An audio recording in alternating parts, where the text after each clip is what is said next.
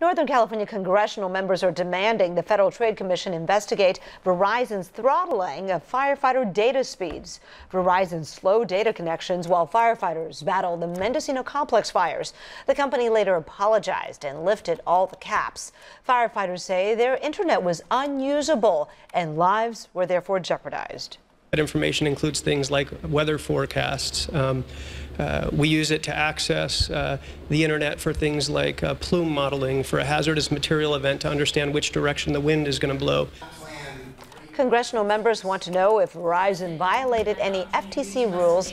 Meanwhile, state lawmakers today held an informational hearing about what happened.